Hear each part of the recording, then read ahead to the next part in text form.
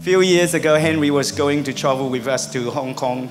Every time we go through immigration and custom, he always get pulled over.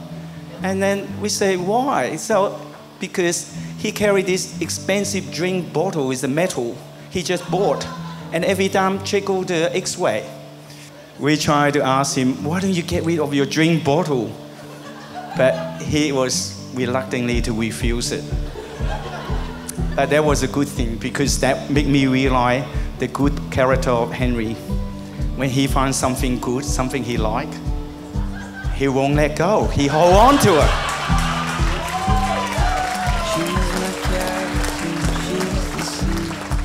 She's the sun on my back, baby, believe me. Henry, how are we feeling, mate? Really good. So big day's come. Good on you, a bit of scribble there. George, how are you? You'd be proud, wouldn't you? Very proud. He's ready. How are you feeling, Fitz? Good. So some of you may not know, but Henry and I actually first met at Hesty's house when Hesty was hosting pre-drinks before a friend's 21st party. When I arrived, Hesty introduced me to a guy called Swannie.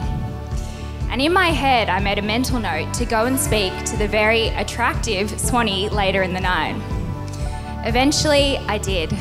Little did I know that 8 years later, it would lead to me standing here as his wife. And I remember when I arrived at the Jung's house for the first time, I drove up the street and parked in the driveway, and I sat there and I thought, shit, that's a very big house. But then I went inside and sat down with the Jungs and had a great dinner. And there was one memory I have from that night, and I think you'd understand after getting to know Silent a little bit better tonight, was him leaning over the bar at home and grabbing Nat's cheeks and squeezing them and saying, Henry, I'm very proud of my daughter.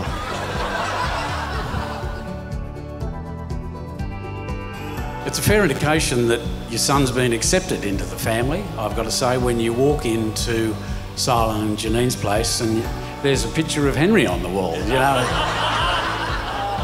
Tristan, I haven't gone that far yet.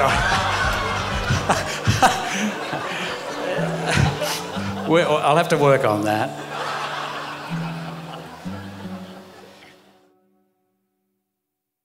I'm feeling good.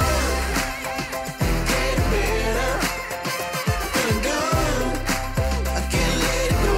Hey, pretty dancing. Is that a dance? Come on here. Look at the... Get on, zoom into the bloke at the back.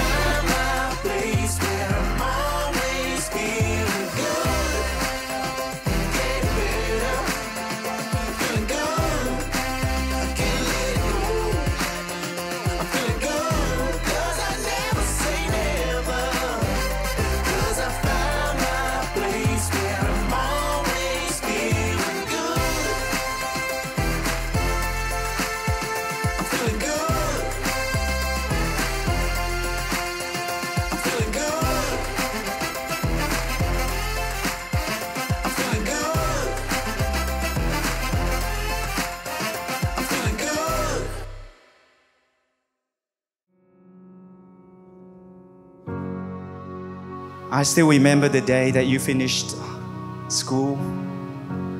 You catch a bus, you come to the apartment, help me do the painting. And a hot, boiling day in other days, she go down and help me to regraph a swimming pool. If I could do and change one thing, there's only one thing. I will turn back the clock so we could do it all over again. Love you.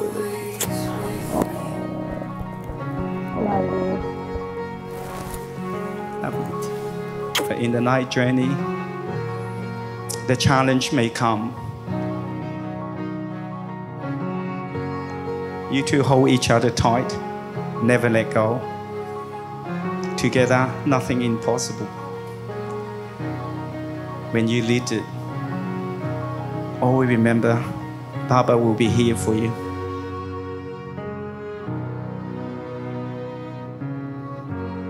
I remember the first day we met. It's surreal to think that we spoke that night with no idea of the impact it would have on each other's lives. Every day when I wake up, I'm excited to do life with you. You make me feel so loved. Since we've been together, there's never been a day where I have doubted your love for me or our relationship. Saying yes to you was the easiest and best decision of my life. You've taught me so much in the last 8 years, and they've been the best years of my life. I can't imagine what we'll achieve together for the rest of our lives, but I know it'll be great and I know it'll be fun. My life is so much brighter with you in it. You have given me more happiness, love and support than I've ever dreamed was possible. I can't wait for our future together, and I'm so excited that we get to share every moment of the rest of our lives together. And I promise to pinch myself every morning I wake up next to you. Nat, I'm a better man with you than I am without you. You're the love of my life, and you will be as long as I shall live.